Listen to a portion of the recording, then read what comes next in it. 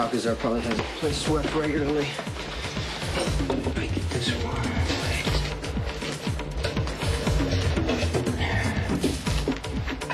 All right, make it hard for him to find your equipment. It's state of the art, but I'm not a magician. What's wrong with you? What? I'm sorry, I quit smoking.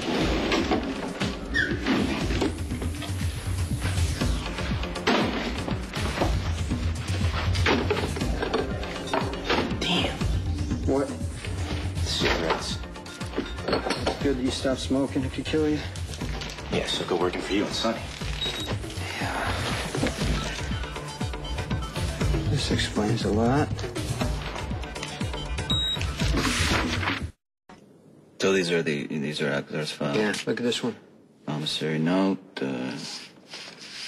It's worth a lot of money. Yeah, man, but look at this. Look at the signature. Stefan Cassadines.